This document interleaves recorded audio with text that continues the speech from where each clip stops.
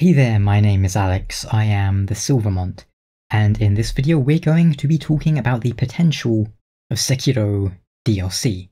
Hopefully the thumbnail and title gave you the right impression, not that I've secretly obtained info about upcoming DLC. I don't have anything like that, this is all speculation. That said, there will be spoiler talk for the main game, so if you haven't beaten it and care about spoilers, well, stop watching now. Still here? Well, if we're talking Sekiro DLC, I think a safe bet would be something along the lines of Way of Tomoe DLC expansion. Why is that? Well, it would follow the pattern established by prior games, put out by the studio, for one thing. Back in 2011 when Dark Souls came out, many players, myself included, noticed that Artorias is mentioned time and again in the game, but he never showed up. You could get 2-3 versions of his sword, and in general he seemed like an important character. Lo and behold, a year or so later we had the Artorias of the Abyss DLC expansion. Skip ahead a few years and we get Dark Souls 2. Therein we had another character who was mentioned a lot in the base game, who seemed very important, but he never showed up. Udia, Andil in the Japanese version. So when Scholar of the First Sin was announced, it didn't take too much guesswork to figure out who it would be about. My top 2 guesses were Udia or Olenford. Although Udia was obviously a lot more important than Olenford, as I imagine a lot of you don't even remember who that is, for good reason, he was only mentioned like once or twice. But jump ahead to Sekiro, and we have a very important character who never makes an appearance in the game, as far as I'm aware. Tomoe. Kuro, Wolf's Lord, is not the first divine heir, and we know before Kuro there was a divine heir known as Takeru. In a nutshell, as Wolf is to Kuro, Tomoe was to Takeru. Now we don't know exactly what happened to either Takeru or Tomoe, so far as I'm aware, but I may well have missed something, and yes, I apologise for my horrible pronunciation, I can't help it.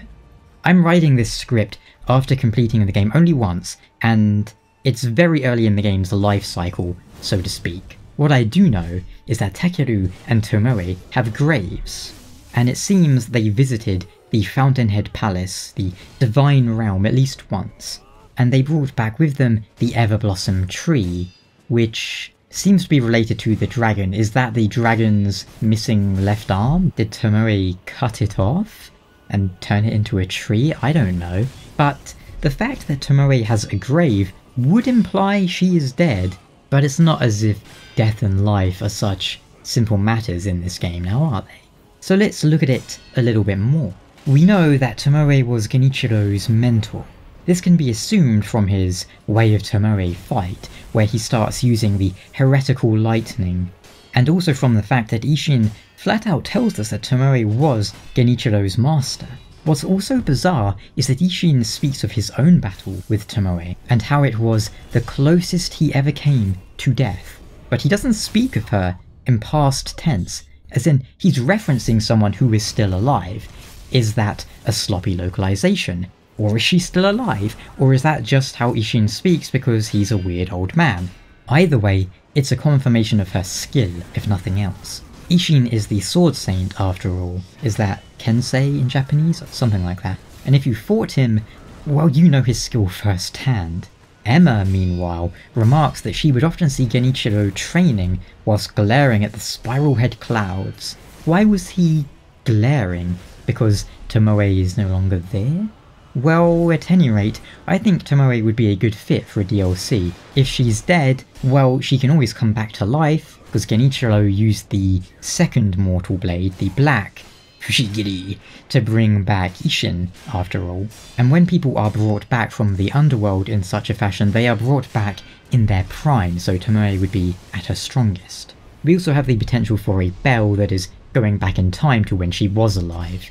Now, if she is alive, maybe she is tied up with the second Mortal Blade that frankly seemed to come out of nowhere, along with Isshin popping out of Genichiro. I suppose it makes sense because Genichiro was like, I have failed, so I'm going to get Granddad to do it for me. But everything there felt a bit rushed and in need of fleshing out. That is what I would like the DLC to focus on. explaining everything around that. I thought it was a little silly how the second Mortal Blade just conveniently appeared. So if they explain the process behind that, that'd be nice. And I think you can probably imagine how Tomoe would fight. Defeating her could net us either a combat art using lightning, or maybe a prosthetic that uses it. Maybe we could also obtain the second Mortal Blade in the DLC to allow us to do some weird dual wielding, I don't know. Another option for the DLC would be more cliché and going into more sort of real history territory and involve Date Masamune. The real-life Ashina clan were largely defeated by Masamune after a decisive battle, but I don't know how connected the Ashina clan in-game are with the real one, as it seems to be largely fictitious. They have different clan emblems, they seem to have different people. I don't think there's much of a connection there. Either way you spin it, it would be hard to make a DLC that takes place after the ending without going into sequel territory, especially as the game has 4 endings. So I think it would have to be a DLC that takes place at some point before the end of the game, much like how it has been in many of their other titles. But what would you like to see in a DLC for Shadows Die Twice? Playing as Wolf? Playing as Genichiro? A prequel where you play as Ishin or Tomoe? Takeru? Sequel DLC? Let me know what you think down in the comments.